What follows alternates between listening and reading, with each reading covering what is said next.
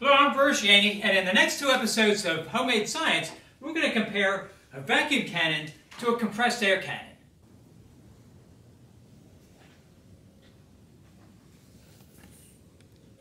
Our projectile is going to be these ping pong balls, and both of these cannons can get this moving pretty fast. In this episode, we'll look at these individually, and then in part two, we're going to join these together and see if we can get this ball going supersonic. Is show number 1. I demonstrated both of these pieces when I had a recent visit from Steve Spangler. He brought his camera crew to shoot 2 episodes of his science program called DIY Sci. Wow, look at this!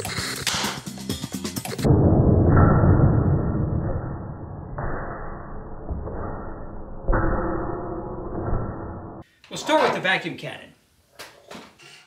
Now the piece is fairly simple. It starts with an 8-foot piece of PVC pipe. Got a simple support at this end. 8-foot stretch. Second support at this end. It's got a shutoff valve connected to a vacuum pump. Before we can create a vacuum inside this tube, we need to seal either end. My material choice is the mylar that's found in these balloons. This is the front end of the tube that's been sanded smooth so that it doesn't have any sharp edges to break the mylar. We want a good seal here so that it holds the vacuum.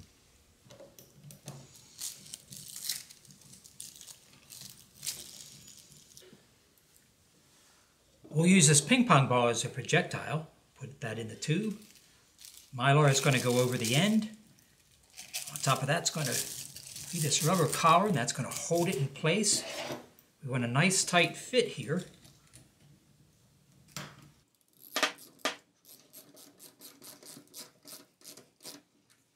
Now, of course, we need a target, and one of my favorites has been empty soda cans. However, we can't just sit it here because the ping pong ball would simply knock it over. To make it more stable, I'm going to screw it down to this board. There we go. That feels good. Now let's put it in front of the cannon barrel, and we should be ready to go. I'll turn on the vacuum pump here.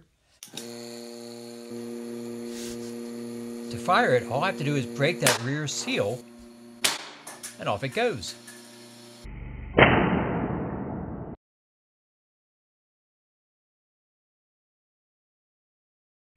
Try it again.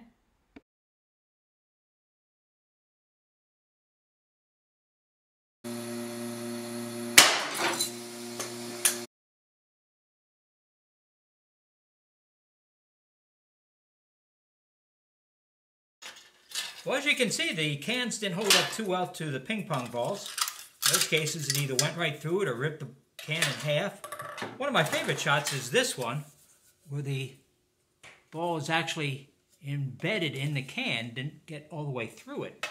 The operation of the cannon is fairly simple, but let's take a closer look.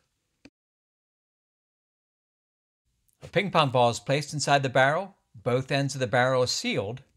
A tube runs over to the vacuum pump, which is able to evacuate most of the air out of the barrel, but not all of it.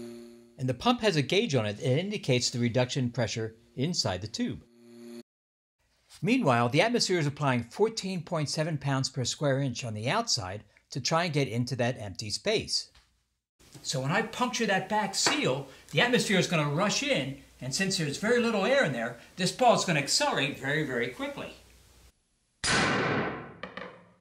The ball only has a mass of a few grams, so by the time it reaches the end of that barrel, they can reach speeds up to about 600 miles an hour. Even with so little mass, at that speed it can pack quite a punch.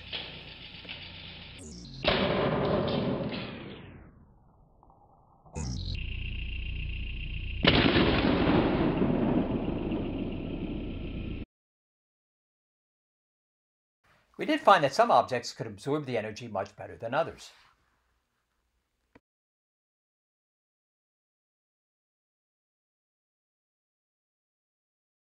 Now that we've seen what the vacuum cannon can do, let's take a look at the compressed air cannon. The barrel on this piece is about 32 inches long. This ping pong ball is going to sit about right here inside that barrel. Here I have a shutoff valve, and I need to close this so that I can fill this tank with air. There's a pressure gauge here that's going to tell me how much pressure I have inside. And to pump this up, I can either use this foot pump, which is what I used when Steve Spangler was visiting. All right, it's pressurized. Okay, you ready? Take that off. Take that off. Good.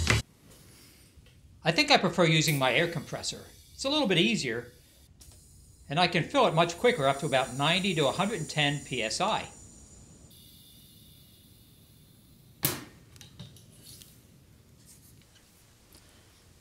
We'll add a ping pong ball.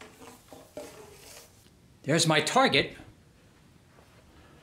All I have to do is open that valve, and let's see what happens.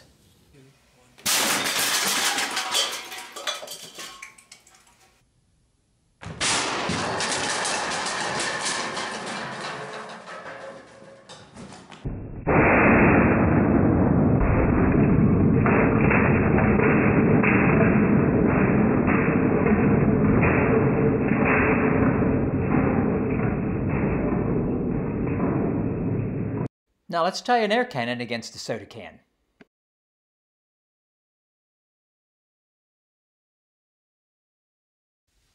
Looks like the compressed air cannon has no problems destroying the soda cans either. Now that was really impressive, how easy to rip this can completely apart. But how much of it was due to the momentum of the ball versus the air blast that came out of the barrel? So let's set it up again, and this time we'll just see what the air blast does without the ping pong ball. The rapid reduction in pressure produces a fog that allows us to see the air movement a little bit better. So it looks like the air blast is able to do some damage.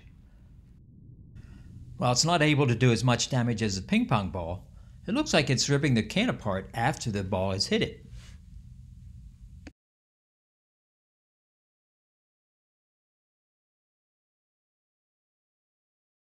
Let's try a shot against the sharp edge.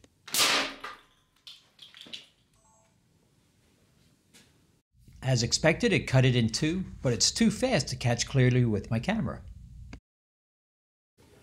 Now to figure out how fast these balls are moving, I've painted this one black, and I'm going to fire it across the top of this speed strip here, while this camera is recording its motion at 960 frames per second.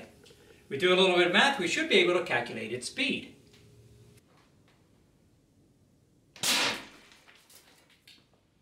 Let's see that 10 times slower.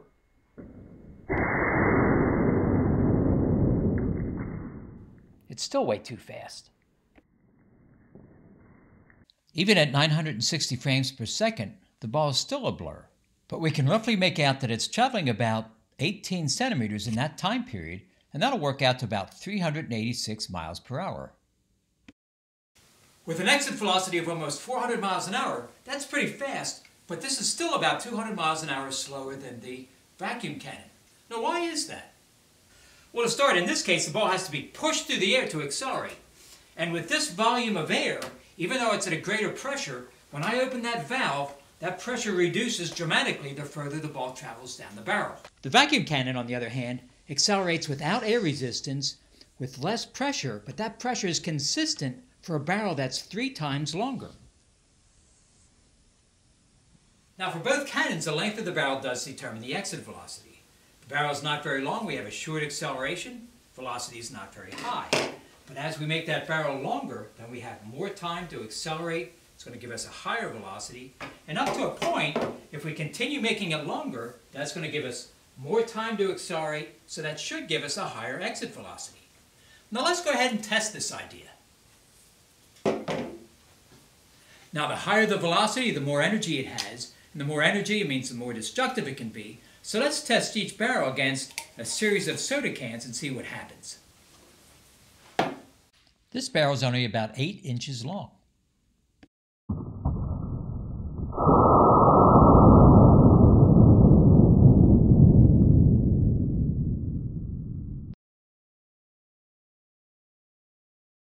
As you would expect, not much damage. Next up is a 30-inch barrel.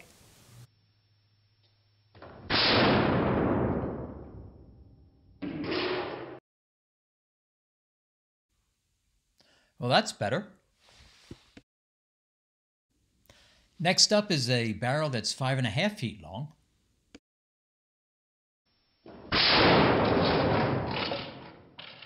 As you would expect, there's more damage.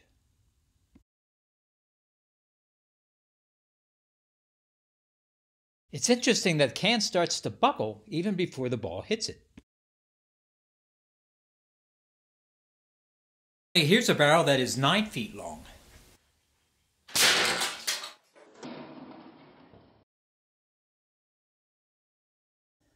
This child damaged all 4 cans. And finally, let's try a barrel that's 11.5 feet long. What do you think will happen?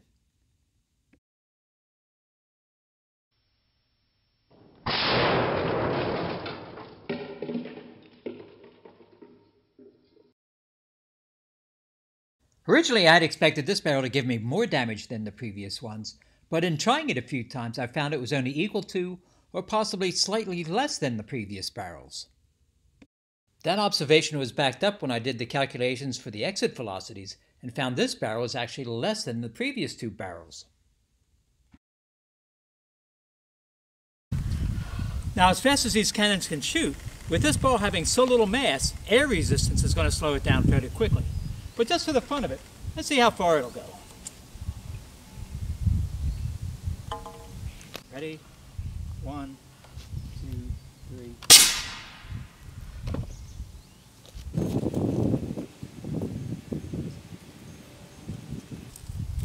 That looks like that was only about 100 feet. Well, I hope you enjoyed this video. I certainly went through a lot of soda cans and ping pong balls making it.